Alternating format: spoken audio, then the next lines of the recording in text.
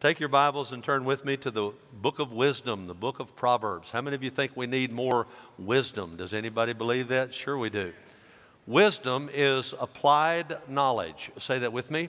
Wisdom is applied knowledge. Wisdom is not the same as knowledge. Wisdom is higher than knowledge. Knowledge is you know something to be a fact. Wisdom is you apply that. I know that I shouldn't take this step because I have an artificial hip. So if I do this, I may be in severe pain. That's knowledge. The wisdom is don't take the step. I'm not going to do it, all right? I'm going to apply that. If I step off, I might get hurt. And that's knowledge, but I still might go ahead and do it. But the wisdom is don't do it. And God wants to give us wisdom. And we're looking at the book of Proverbs. And obviously, we cannot preach through the entire book of Proverbs. If I started, none of us would be alive when we finished. I'm telling you, this is a long book, and it's got so many wonderful passages in it. But I just want to take a few over the next few weeks and look at them. I've never preached out of the book of Proverbs as far as a series through it, and I wanted to look at that. Now, today we're talking about a very serious subject, and that is the discipline of the Lord. Now, I want you to know that is a guy in that picture. He's got a bad haircut, but that's a guy right there, all right? And he's talking to his child, and as normal, the child is looking away, right? Isn't that what we do? But he got down on his level, which is the way God does with us, and God talks to us and lovingly disciplines us. And we're going to talk about that today. Let me just say this to you. Everybody look this way. If you are a child of God, God wants you in the will of God. Let's just look at three concentric circles just for a moment. First of all, there's the will of God. That is where God wants you to be. God has a will for your life. The Bible says in Romans 12, verse 2, it is good, acceptable, and perfect. Say that with me. Good, acceptable, and perfect. God has a perfect plan for your life. But sin can interrupt that plan. Sin can interrupt the will of God. Sin is not the will of God for you. Some people say everything that happens is the will of God. I beg to differ. Sin is not the will of God. God does not predestine what He prohibits in Scripture. God is not against God. So don't blame your sin on God. You accept the responsibility. And so when you sin, you leave the will of God, and guess where you go? You go to that second level, the woodshed of God. A lot of people don't even know what I'm talking about. But how many of you know what a woodshed is, all right? It's a place where you go to get a spanking. You say, no, it's where you go get wood. Yeah, for a spanking. Go get some wood, not for the fire, but to light another kind of fire, all right?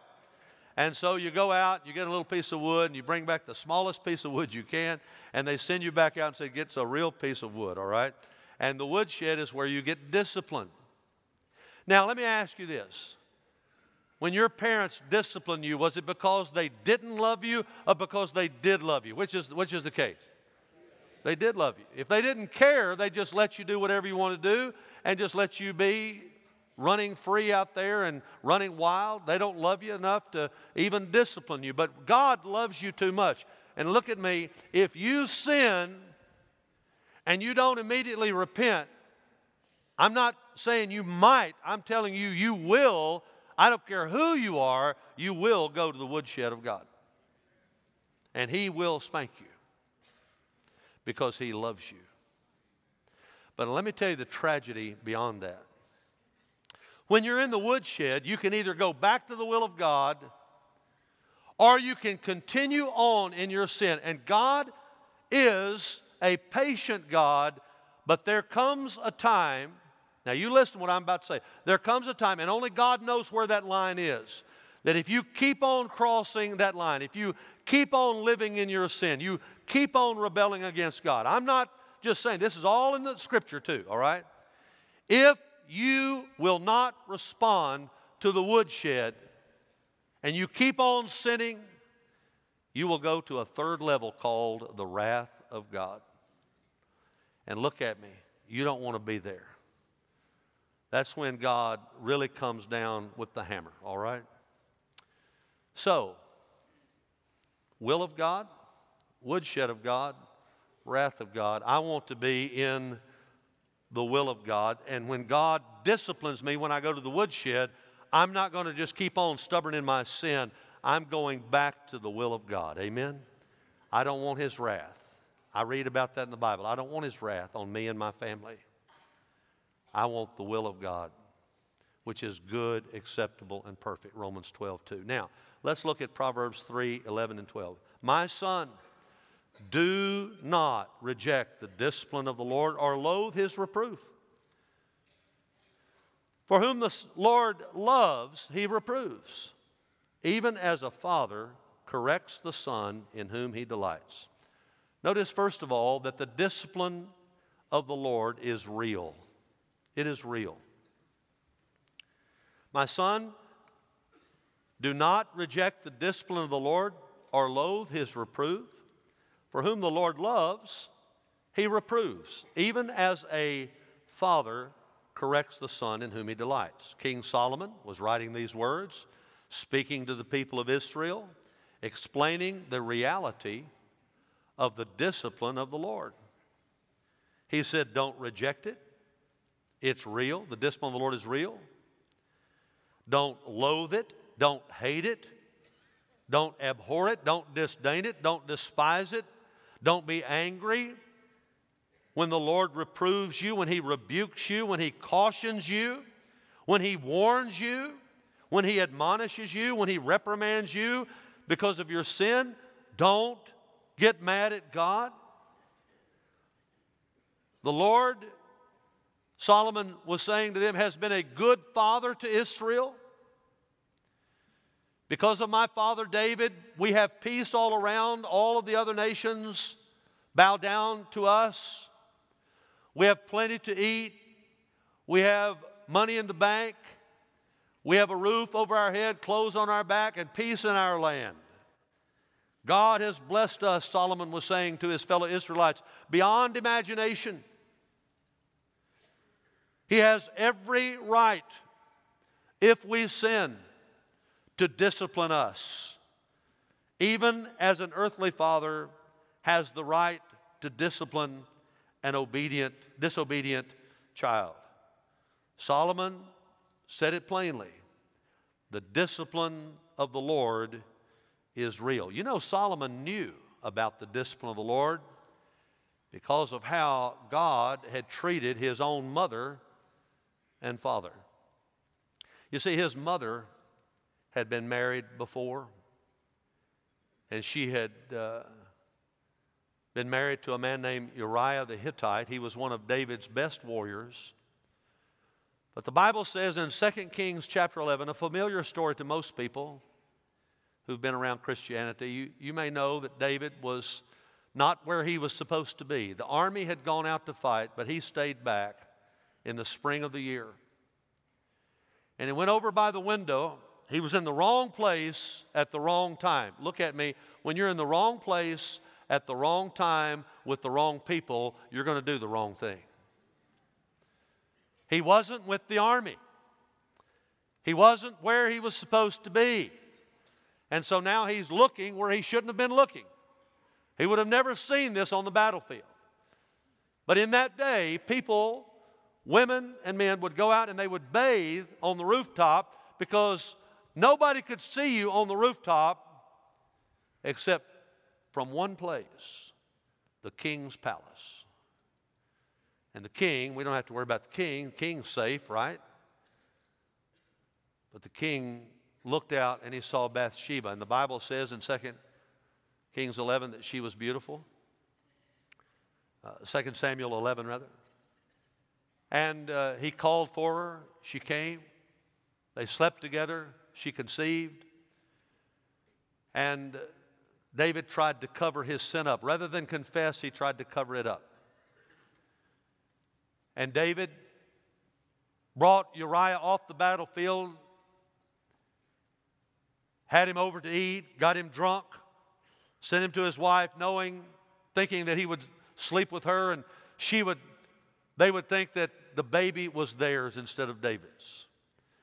But Uriah was such an honorable man, he said, I can't sleep with my wife and enjoy my wife's company while my soldiers under me are out in battle. He was a very honorable man. So he didn't sleep with his wife, and David did it again. He still didn't do it. So David put a note in his hand to give to the commander of the army when he got back, Joab. He said, you give this to the commander. He was carrying his own death notice in his hand.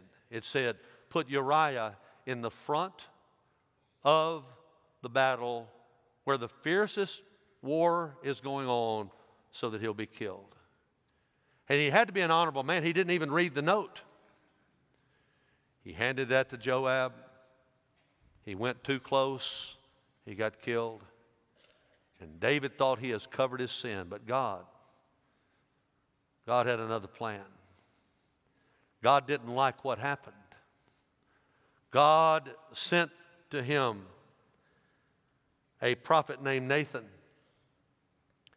Nathan came and said, King, I want to tell you a story, something that's happened in your kingdom. There was a man that was very rich.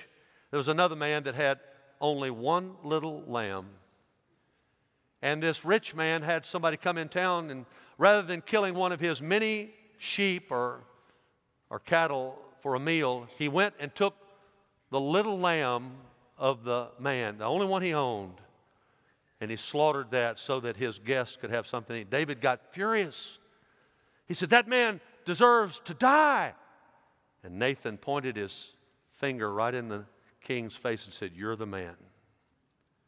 You had everything. You had wives. You have all these blessings. You had all this power. Uriah had one little lamb, and you took her. And you had a child with her, and God is going to pour out His discipline on you. And He is going to make your family suffer. You're going to lose your throne temporarily. One of your children will rebel. He went on and on and on and on. And when David realized what was happening, he hit the deck. He repented. And Nathan said, your sins are forgiven, but God is still going to spank you. That he didn't say that. He said God's going to discipline you. That child is going to die. And the little child that had been conceived between David and Bathsheba died. Now, why do I tell you that story? Look at me. It doesn't matter who you are or where you are positioned. If you're a child of God and you sin, God is going to discipline you. The quicker you repent, the better. Repent means not only to admit it, but to quit it. Don't just admit it. Stop doing it. Quit it. Cut it out. And ask God to forgive you and humbly repent. The Bible says that God spoke to the people of Israel under Moses' leadership. When they were wandering in the wilderness, the Bible says, out of the heavens, He let you hear His voice to discipline you. And on earth, He let you see His great fire, and you heard His words from the midst of the fire. I'll say it for about the third time. If you're a Christian and you sin, God loves you too much to leave you alone. He will discipline. It's not a matter of if He will, it's a matter of when and how He will. Repent as quickly as you can. Sometimes God will reprove you with time out. But sometimes God will give you a spanking. You'll feel like it's lights out. Can anybody in this room, I'm going to raise my hand if you're the least bit concerned. Can anybody in this room attest to the fact that God will discipline you if you're a Christian and you sin? Anybody believe that? Look all around. Doesn't matter who you are, God is no respecter of persons. God disciplined Moses. He told him to speak to the rock the second time, but he hid it to make it look like he drew the water out of it. God disciplined Moses. God disciplined Moses' sister Miriam. She said, we're just as holy as you are, and God speaks through us just like he speaks through you, Moses. God disciplined her with a week-long case of leprosy. God disciplined King Saul when he sacrificed, and it was only Samuel, the judge, that was supposed to sacrifice. God disciplined Saul. And God disciplined Peter when he denied Jesus 3 times. He confronted him 3 times and disciplined him. Listen to me. It doesn't matter if you're Moses or King David or Apostle Paul or Peter. It doesn't matter who you are. You sin, you'd better get to repenting real quick, because discipline, the Lord's discipline, is a reality. Secondly, the Lord's discipline should be received. You say, Brother Steve, I don't like that part. I just don't want to receive the Lord's discipline. Oh, it's a good thing. Look at verse 11. My son, don't reject the discipline of the Lord or loathe his reproof. It's a good thing. Can't you remember your parents saying that when they spanked you? This is going to be a good thing. It's not feeling real good right now. I didn't say it would feel good. This is not good for right now, maybe, but it's good down the road. And really, it's good for right now, even though it may not feel good. Don't reject it. Solomon said, don't reject it. Receive his discipline. Don't loathe his reproof. It is a protective mechanism. It is a spiritual safeguard. It will help you in the future do the right thing and not to make the same mistake. God was saying, I will reward you when you obey my commandments, but I will discipline you. I will spank you, if you will, when you disobey my commands. Both rewarding and disciplining were vital for the Israelites to cause them to stay in line with the commands and the statutes of Almighty God. And even though it was painful, the discipline of the Lord toward his erring children was a blessing, not a blight. They were to receive it, not reject it. When Don and I started having children, we decided we would discipline them when they needed it, and sometimes that would include spanking our children. We never spanked them for just making mistakes. Spilling milk, you don't get a spanking for that. Accidentally breaking something, I might want to, but you're not going to get a spanking for that. But if we tell you to do something, Grant, Lindsay, Allison, Bethany, and you look at us and you say, no, game over.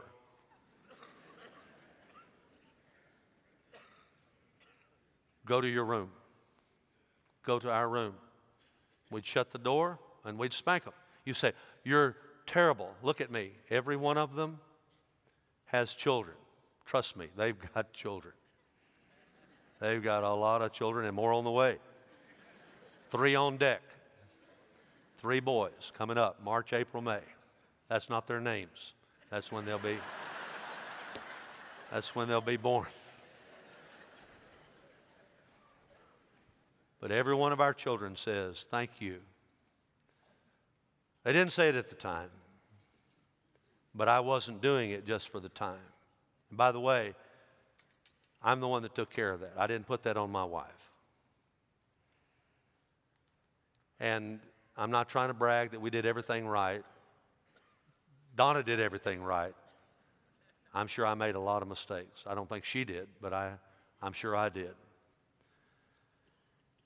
But some of you may not realize that what I was doing is in the Bible. It says in Proverbs 13:24, those who spare the rod of discipline hate their children. I've had parents tell me, I love my children too much to spank them. Look at me. The Bible says if you don't do it, you hate them. I just read to you a scripture. Those who love their children care enough to discipline them. Proverbs 23:15, a youngster's heart is filled with foolishness. What is that? The sinful nature. We all have it, don't we? Now you can say yes, it's okay. Don't you have a sinful nature? Even my grandbabies have a sinful nature. And so do yours. All of our children have that natural bent towards selfishness. Prone to wander, Lord, I feel it. Prone to leave the God I love. A youngster's heart is filled with foolishness, but physical discipline will drive it far away. And I love Proverbs 23:13. Don't fail to discipline your children. They won't die if you spank them.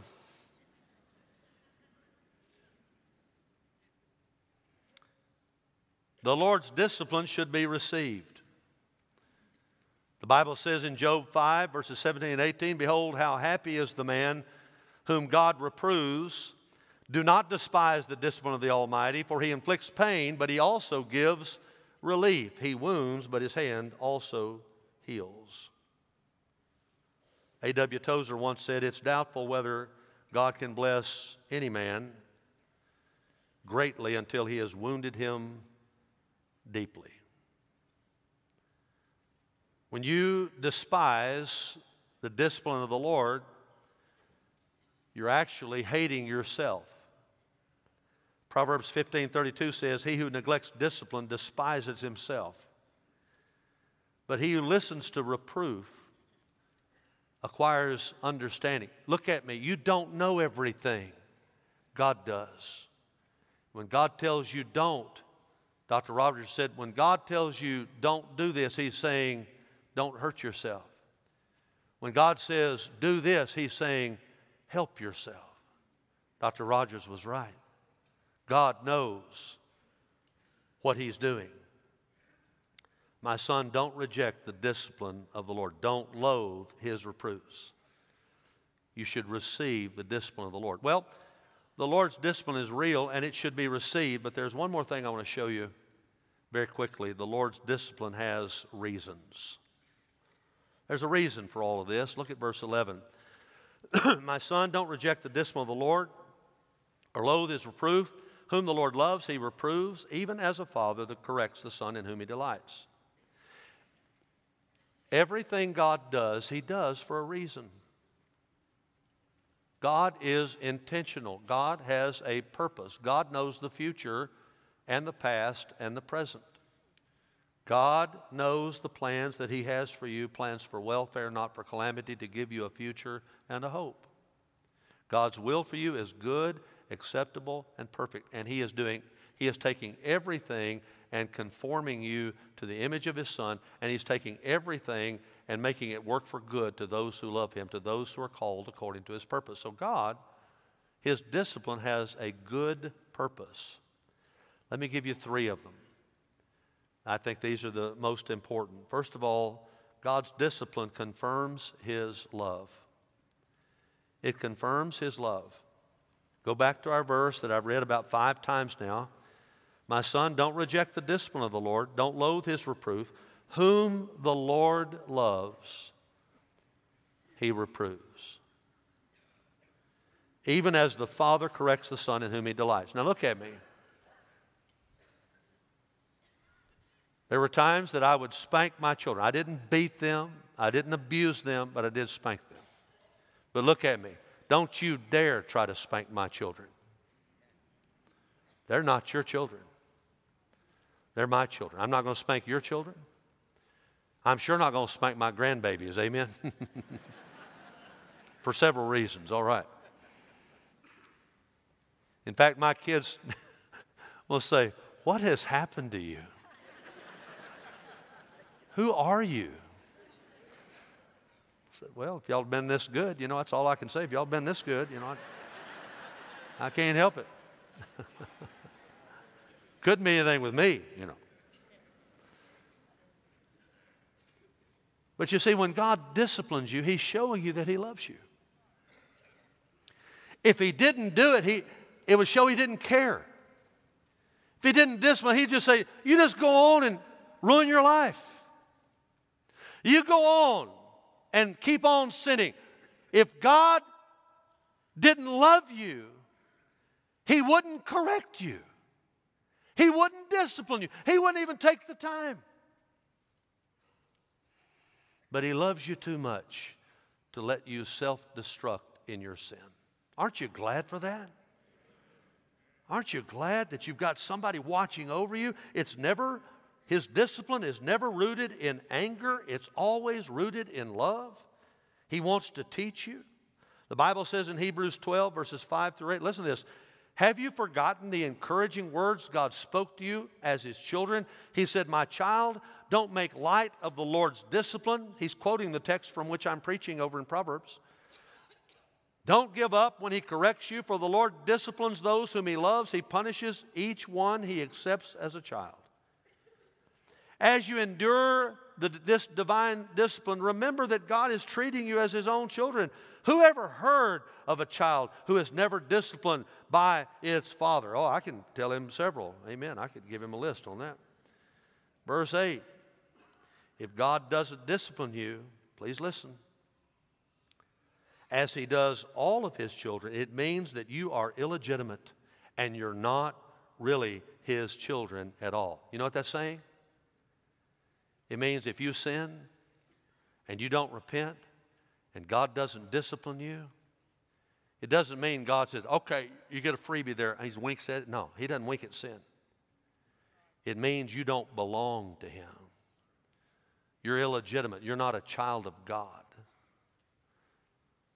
I thank God that He keeps me on a short leash. Amen? Beth Moore said, he said, I've been walking with Him so long, Beth Moore said, He keeps me on a keychain. There's an image for you. The moment I sin, you don't have to tell me. The Holy Ghost is shouting in my soul, that was the wrong thing to say, Hoss. That was the wrong thing to do. You don't have to tell me. And with all due respect, Donna doesn't even have to tell me. The Lord tells me. I'm grieved. I grieve His Spirit. How many of you know what I'm talking about? The minute you sin, you know it in your soul. Revelation 3:19 says, God says, those whom I love, I reprove and discipline. Therefore be zealous and repent. Whom the Lord loves, He reproves. But then also, God's discipline not only confirms His love, but it cleanses our sin. There's a cleansing nature to discipline.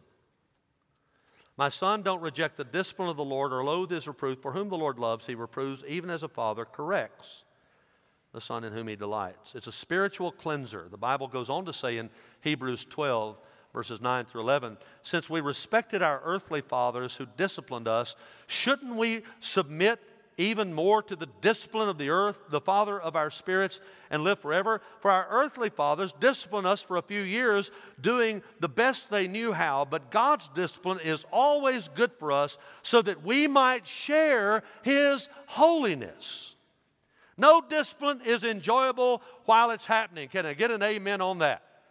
Oh, I'm just enjoying this, Dad. Thank you for whipping me. This is awesome. Thank you, Edgar Gaines. You're an incredible man. Keep on, keep on. That's crazy. I mean, I started screaming when he just undid his belt. You know, I mean, I was already feeling it, man. I was just, you know, and when those loops, how many of you know what that loop thing sounded like? Like that? Yeah. He had a big left hand and a big belt, and he told me, he said, when it comes out, it's going on you. I'm not pulling this thing off to be talked down and talked out of it. It's over.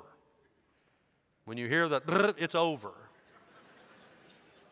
Now I can say, you were abused. You should have reported it. No, I wasn't abused. I thank God that I had a daddy that wouldn't let me pop off to him. Amen. Wouldn't let me steal anything. Wouldn't let me tell a lie. Wouldn't let me do a lot of things that I shouldn't have done. I thank God for that. I didn't like it at the moment.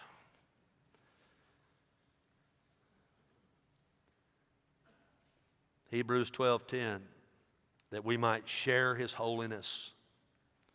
It stops us from sinning. God is a God who loves us and disciplines us for good. Verse 11 said, no discipline is enjoyable while it's happening. It's painful. But afterward there will be a peaceful harvest of right living for those who are trained in His way. How many of you believe that the church could use some folks living right? Amen? You know how it comes? When God disciplines you. He teaches you.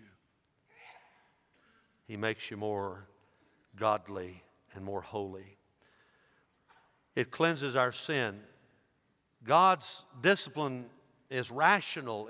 There's a reason for it. It confirms His love. It cleanses our sin, but it also finally communicates truth. My son, don't reject the discipline of the Lord. Don't loathe His reproof. Whom the Lord loves, He reproves, even as a father the son in whom He delights. When God disciplines you, He communicates. Look at me. When Edgar spanked me, he communicated. Not with words, but with discipline. And I will have to tell you this. And I know that both of my parents are in heaven. I'm not talking bad about my parents. How many of you know that people are different? Anybody know you're different? My dad would spank me. It'd be over with. Let's go fishing. Let's do whatever. My mom would spank me. She'd go over and start washing dishes, start talking about it, get mad again. She'd come spank me again. Amen. I'm just like, once she does it, I'm just going to leave the house. Amen. I don't need a repeat on this deal, okay? Anybody have a mama like that? Anybody out there? Okay, yeah. We called her Hot Dot. Her name was Dorothy. Hot Dot, baby. You better get out of the way. Oh, I've gotten so tickled. I don't know if I can preach now. All right. Bible places a high premium on discipline because of this. Listen to this, Proverbs 12:1. To learn, you must love discipline. It is stupid to hate correction. Proverbs 15:32. If you reject discipline, you only harm yourself. But if you listen to correction, you grow in understanding. You're going to be smarter. Ephesians 6:4. Fathers, don't provoke your children to anger, but bring them up in the discipline and instruction of the Lord. What is the root word of discipline? Disciple. Make disciples. Part of that, God does that. He makes you a disciple by disciplining you when you sin. One last thing. The Apostle Paul got disciplined in a preventive way. The Apostle Paul wrote half the New Testament. The Apostle Paul had visions, was caught up into heaven, and went to the third heaven and heard and saw things that he couldn't even talk about. The Apostle Paul was given much, and to whom much is given, much is required, all right? And so God did a preventive discipline for him.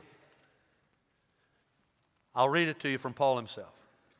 Because of the surpassing greatness of the revelations I received, to keep me from exalting myself, there was given me a thorn in the flesh, a messenger, an angelos of Satan, literally a demon, to torment me, to keep me from exalting myself.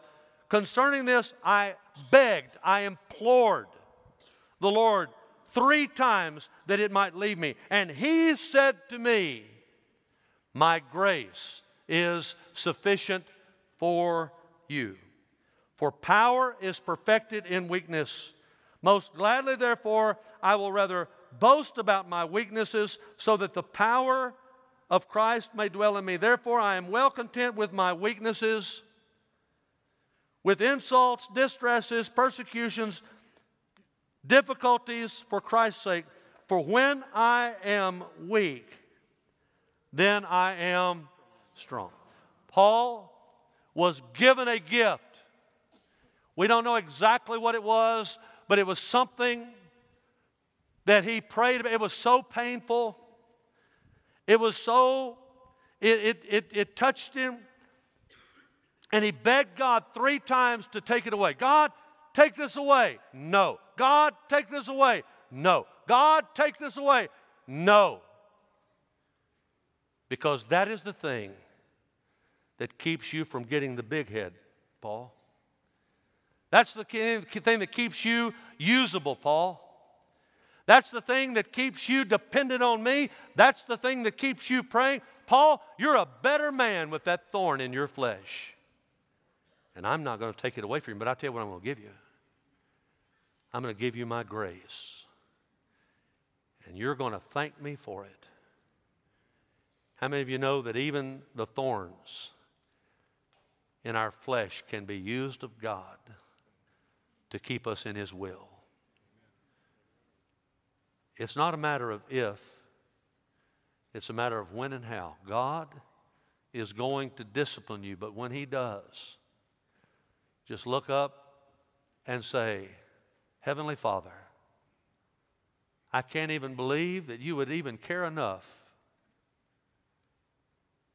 to discipline me when I do wrong. I know that that means that you love me. And Lord, I'd be lying if I said, oh, I just love this discipline.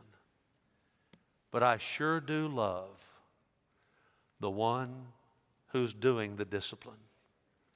Thank you, God, for the discipline that you give to me. Thank you for the discipline of the Lord. Amen? Let's thank God that He disciplines us, all right?